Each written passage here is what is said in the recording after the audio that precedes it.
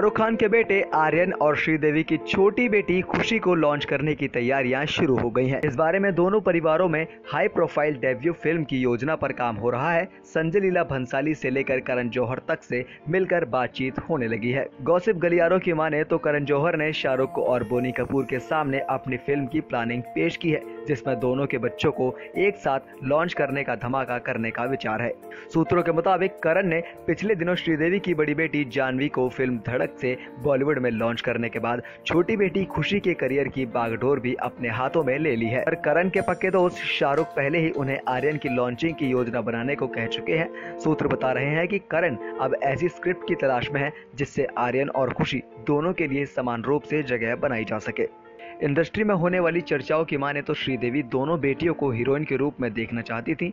जानवी के साथ उन्होंने खुशी को भी अभिनय और सेलिब्रिटी होने की फीलिंग दिलानी शुरू कर दी थी।